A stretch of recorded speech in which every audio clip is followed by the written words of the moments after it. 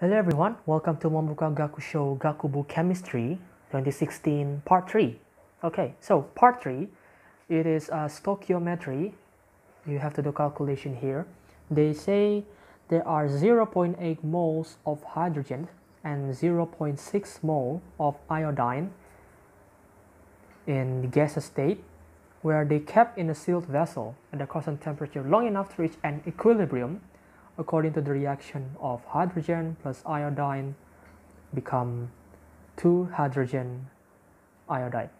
Okay, and they say there is 1 mole of hydrogen iodide found in the vessel. And we have to calculate the amount of hydrogen in the vessel at the equilibrium to the second decimal place and in moles. Okay, so let's use the ice table. It's very common.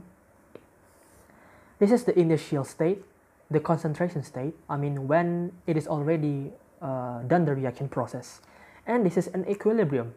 Therefore, it is known in the question that hydrogen iodide has 1 mole, so you had it 1, right?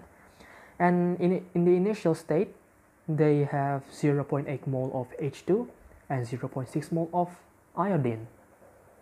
Then you have to calculate hydrogen in the equilibrium condition. Okay, so the way you do is, in the initial state, there is no moles of hydrogen iodide.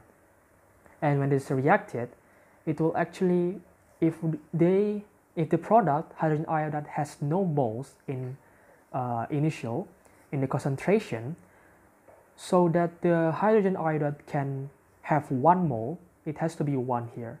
So for the product, it's actually plus. And if this is 1, then the moles of hydrogen and iodine that is reacted in the concentration state is the ratio of their own coefficient.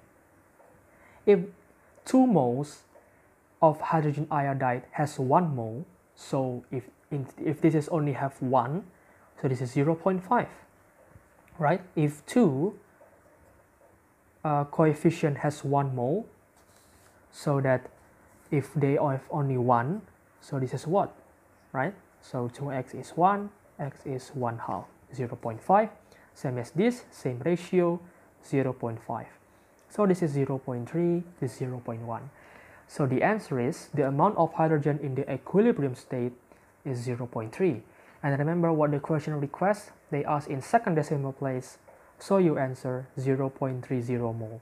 You have to answer this way, otherwise your points would be deducted. I think so. Okay, so number 2, calculate the equilibrium constant to the second significant figure. How to calculate this? Equilibrium constant is just, we use the value in the equilibrium between 1, 0, 1 and 0.3, while the equilibrium constant is just product, the power of that coefficient, and then the reactant coefficient. The product has 1 mole, has coefficient 2, okay? The reactant has 0.1 to the power of 1 and 0.3 to the power of 1. So this is 1 over 0.03, which is 100/3, and we have to make it in the second significant figure, therefore we divide it into 33. So that is the answer for part 3. Thank you for watching.